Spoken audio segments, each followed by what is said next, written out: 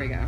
Me and my fiance were actually considering getting, not getting tattoos of our dog's skull, but he just like was looking at his skull once, like our beagle, and he was like, would it be weird to like want to get that preserved after No, I they was die? thinking about doing it too. Yeah, they're beautiful. Like you don't know what we're talking about, but we're talking about these tattoos of his dog's skull. A bulldog and a cat skull. God, they're really cool. Okay. So we're here with Every Time I Die. Well, just Keith. Just Keith I from Every guess. Time I Die. So how's work for so far? Really good. Really hot. But I think this is the best one we've ever done because it's kind of condensed all the bands, all the stages, and kind of cut a lot of the fat of just, there's so many different things going on at once, and I think this is a more streamlined, concentrated experience for the kids that are coming here. I felt like before the kids, there was just so much to do, and they were getting exhausted very early on, but I think this is a better experience for everybody. A little bit more of a veteran situation, maybe. Yeah, maybe. It just, I mean, it's good. I mean, there's obviously the stages like Full Sail and things like that that give, up and coming bands a chance to play for World Tour crowds, but it's just not so much stuff that, bands get lost in all the performances. Yeah, yeah. I'm trying to figure out what the next one is. I can't read the questions from here. 'Cause just for a baseline, we were like, let's get some questions going. So we can just, or we'll just talk about your animal tattoos. No, Yeah, we can just It's I can talk about my legs all day. Just my knees. We've already got a doodle from old Bud. I said I can't draw. He prefaces with he cannot draw, Right. and yet he still did it for No us. Sharpie? Okay, alright. It's bad. It's bad. We just sort of wanted to know so far, especially since July 4th was yesterday. So far, including July 4th, what's been like the most memorable day? Even if you weren't performing that day. Boy. I was gonna say, let me look at the dates. In New Orleans, it was a New York tour that they hadn't done it there before. And then as soon as, kind of towards the end of the show, I think it was during the Front set, or right as they finished it, this amazing lightning storm happened. Oh. I liked wow. it. Just sit on the bus and watch the lightning. I was on shrooms too, so that would make it extra. it did. Yeah. Lightning's beautiful as it is. Yeah. Damn. That's a pretty legit memory for Warped. So we know that you have. What's the newest release you have out right now?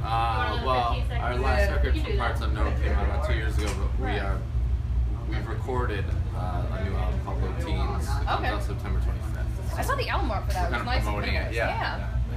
That's what's up. Yeah. And then you said something about gear change out in your Yeah, notes? there was there were some auctions going on for some gear. Like, how has that been helping tour life? Yeah, I mean, you just you accrue so much stuff when you tour. You know what I mean? And it's like, we're not going to use it. Somebody's gonna, Yeah. So yeah, the auctions are a great thing to do. We used to do this thing too, where we just emptied out one of our practice spaces and had like a garage sale, like a tech garage sale. So Yeah. Got rid of a lot of good stuff that we didn't really use. Do you think like other musicians bought them, or fans, or like a mixture? I think mostly it was musicians. I think some fans are buying bands of their banners or their flags. Like that's fan stuff. But I think mostly tech guys wanted to buy the gear to take it apart. Nice. That's pretty solid tour info right there, man. Mm-hmm. Well, Is that it? No, that's not it. She indicated that was it. I'm looking at her like, wasn't it it? It's okay. that's Why We're can't it be it? having a good impromptu day today. Why can't it be it? What else do you want to cover? Yeah, what are the details you want?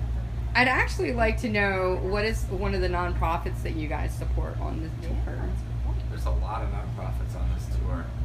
Is there anyone that you guys are near and dear Keep to? Abreast is probably like the one we've been most closely associated with. I mean, we just kind of they've been doing the Warped Tour. It seems like the longest. And, we've just kind of been friends with them forever. So it's just sort of the ones that you come out and it's good to see.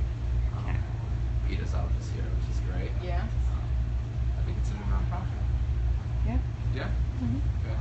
All right, so there's going to be a 15-second wrap-up. Tell us what we need to do to see you and what tours you have coming up. Okay. Well, in order to see us, I guess really Warped Tour for should one. buy a few drinks. And, Yeah, what do we need to do to get prepped for your show and then come out and see you? Yeah. Calisthenics for a little bit? Yeah. Get in shape for the show? Yeah. You gotta save yourself because I feel if you're tired at all, it's not the show. It's not the set you want to watch. But yeah, and then we'll be doing a tour in the fall because our records comes out September 23rd. It's called Low Teens, and then we're gonna do a tour to support that a U.S. tour, starting probably October 1st, I think, going up to Christmas. Okay. So we'll be there. If you're there, we're there.